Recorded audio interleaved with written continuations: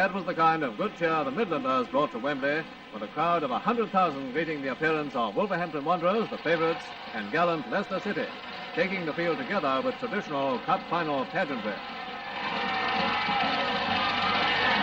Princess Elizabeth was in the royal box, while the Duke of Edinburgh met both teams, who were also wished good luck by the Duke of Gloucester.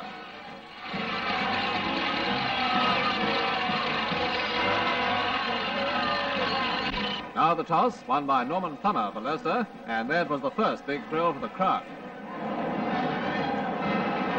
And there are Wolves all set to kick off. And away they go, with the black and gold shirts weaving into the attack against the blue and white of Leicester.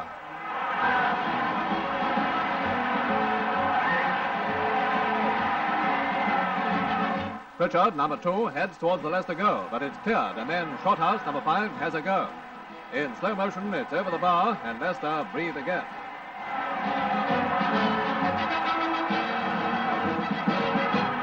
Non-stop attack seemed to be the Wolves' motto, and they certainly kept up the pressure. Cook and Adam collide, while Pritchard again gets away with the ball.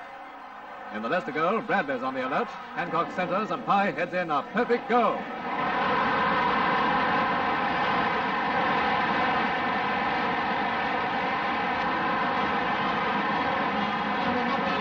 Wolves 1 up, and now Hancock takes a corner. It's centred, but Bradley pushes it out to Mullen.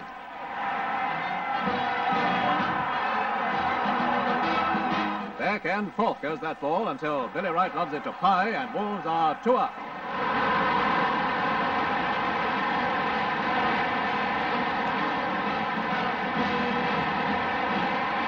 The second half and a dramatic changeover, with Leicester, undismayed by Wolves' lead, going into an all-out attack. This was what the fans had been waiting for, and for the moment the Leicester boys carried all before them.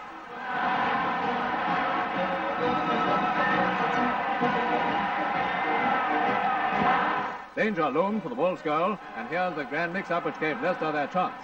Williams is waiting, but Griffiths makes it a goal for Leicester.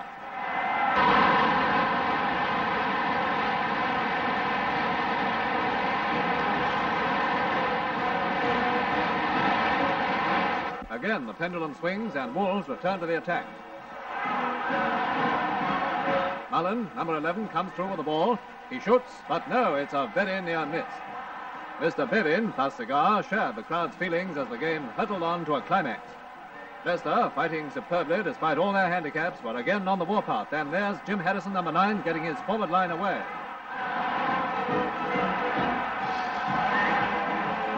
Again, Harrison in possession, and some clever juggling before he beats his opponent. And now that peak moment when the ball again crashed into Wolves' net, only to be disallowed for offside.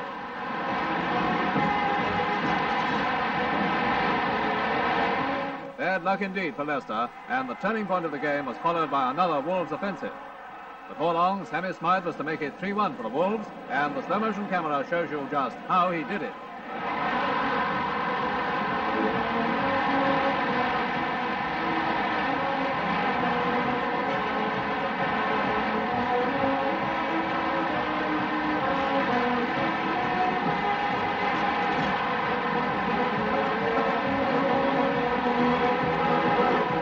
So the final score went up on the board, and Wolves climbed that staircase of victory to the royal box, where Princess Elizabeth handed the cup to a very happy skipper and his team of the year.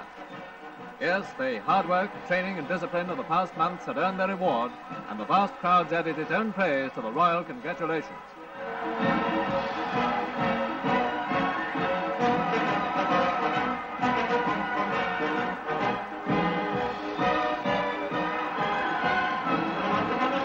Victors and vanquished alike had made this a great day for Midlands football, and it's fitting that we leave the last word with Billy Wright himself. Well, it was a marvellous game here, and I'm happiest man in the world today, but I would like to congratulate Leicester on a very, very sporting game.